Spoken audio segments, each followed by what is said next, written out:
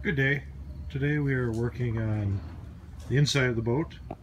We're going to finish taking the strong back out on the other side and the supports on this side.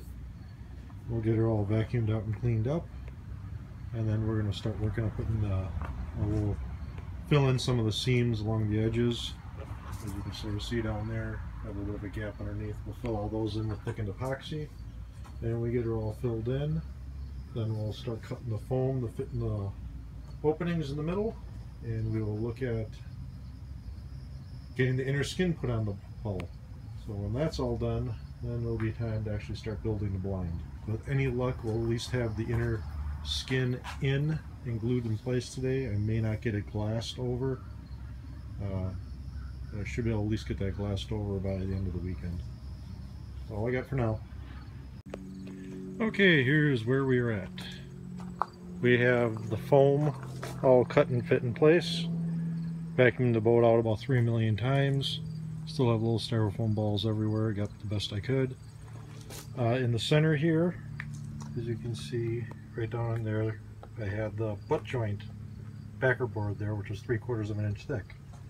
Well, that took the styrofoam up perfectly level with the stringers. What was that, stringers? Frame members.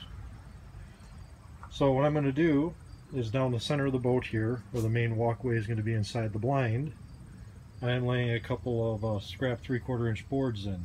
I'll eventually put some adhesive on them and glue them into place after I figure out the floor cutting. So I'm going to get the floor laid in, cut out, situate it where it's going to go, then I'll take the floor back off. Then we will glue these boards down to the styrofoam, put some glue on the top of them, put glue across the frame members, and then glue and screw the floor into place. And I think this time we are actually going to use the word glue and mean glue. I'm going to use subfloor adhesive to hold this in place.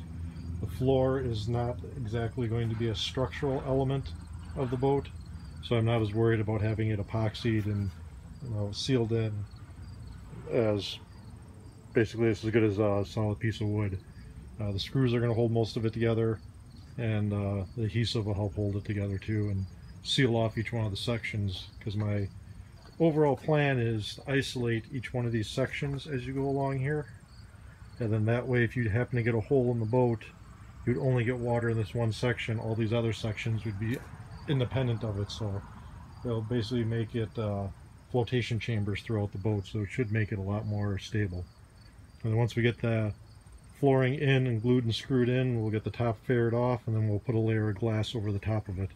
So then we'll have another sealed layer, and then back in the center there we'll drill and install the drain hole, which I have in the house, and that way we can drain out the inside of the blind.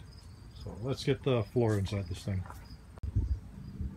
Flooring is all laid into place.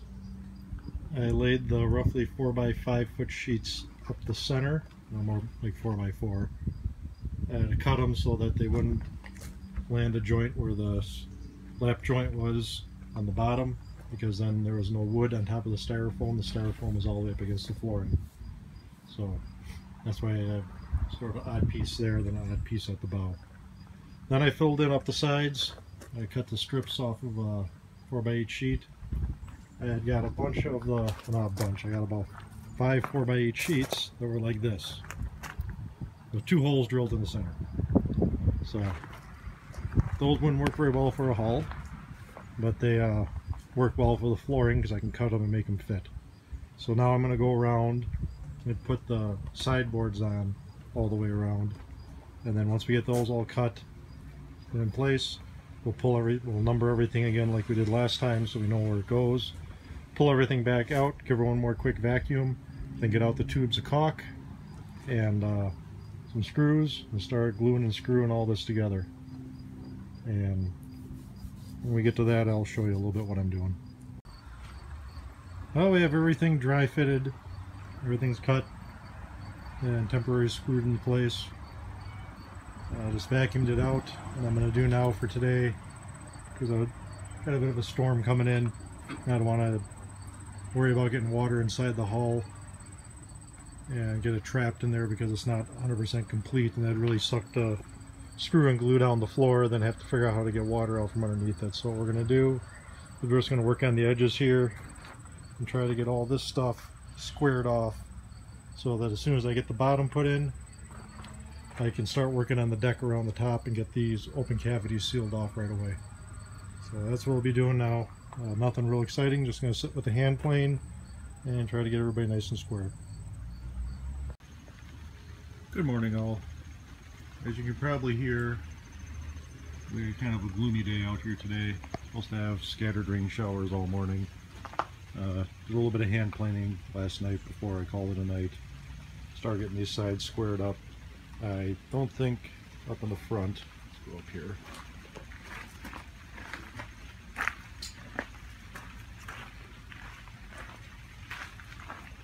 I don't think I'm going to worry about getting that all the way down here to the plywood.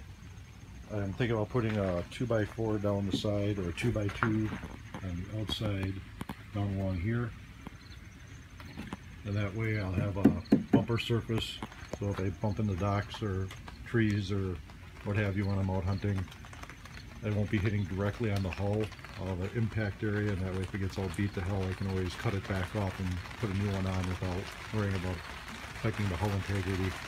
And then that'll give me some area to screw on the outer kick rail that I need to put on for this blind. Get back, I need to start running a little harder out there. What we're probably going to work on today, since I don't want to take a chance of having this thing leak water inside and get it in the lower hull, so I'm just going to leave it as it is right now.